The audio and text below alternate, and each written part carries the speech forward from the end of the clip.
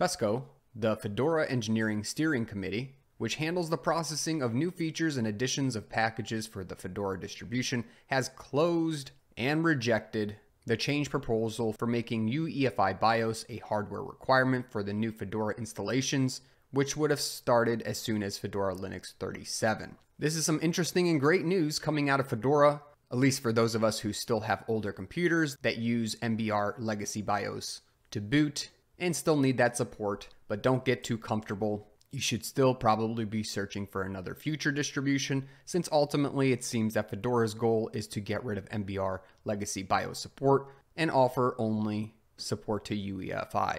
So basically the proposal here said to make UEFI a hardware requirement for new Fedora installations on platforms that support it, such as x86 64-bit. Legacy BIOS support is not removed, but new non-UEFI installations is not supported on. That just means you wouldn't be able to install newer Fedora Linux distributions without UEFI. And this would just be a first step towards eventually removing legacy BIOS support entirely. So this actually got rejected around 21 hours ago by Churchyard, and it was opened about 20 days ago by B. Cotton. For those of us that don't know, UEFI is a modern-based BIOS, which is just the firmware that resides on the motherboard, helps your computer start up. It also confirms that hardware is functioning properly and helps point to various operating systems so you can boot into them. And UEFI definitely has its advantages.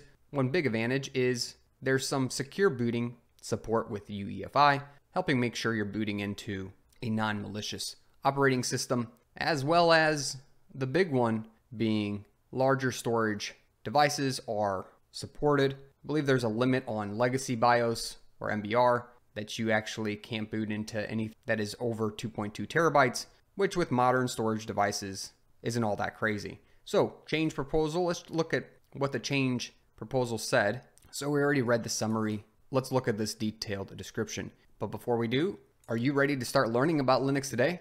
Check out my Linux checklist and cheat sheet at learn.savvynick.com. There's a link below. So here's some more reasoning on why they wanted to do this. It says UEFI is defined by version standard that can be tested and certified against. By contrast, every legacy BIOS is unique. Legacy BIOS is widely considered deprecated by Intel, AMD, Microsoft, and Apple, and is on its way out. As it ages, maintainability has decreased, and the status quo of maintaining both stacks in perpetuity is not viable for those currently doing that work. Basically, what they're saying is they have these two branches, UEFI and legacy, and it's getting harder for the maintainers to maintain both branches of the development. When it's all said and done, the biggest reasoning here is just to make life easier on the developers and maintainers of Fedora, which makes sense, and especially because almost all modern computers are UEFI based at this point and is the new standard of BIOS. It improves on some of the limitations of MBR based BIOS,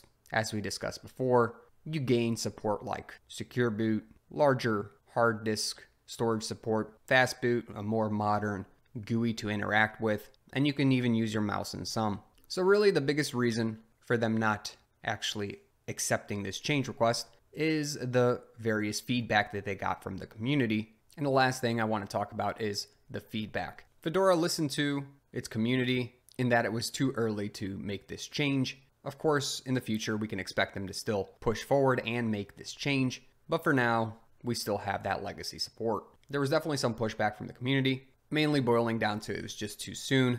This conversation has come up multiple times in the past. I believe this discussion first started in around 2020 and will remain a hot topic for quite a while. Personally, Fedora is one of my favorite Linux distributions since it keeps up with the latest and greatest in development and is simple and minimal to use. The contingency plan here is to leave things as they are. Code continues to rock. Community assistance is required to continue the status quo. Current owners plan to orphan some of the package regardless of whether this proposal is accepted.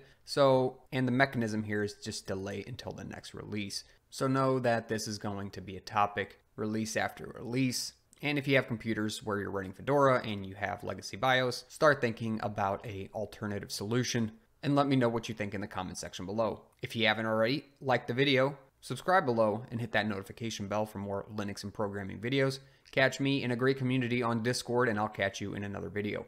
Thanks for watching.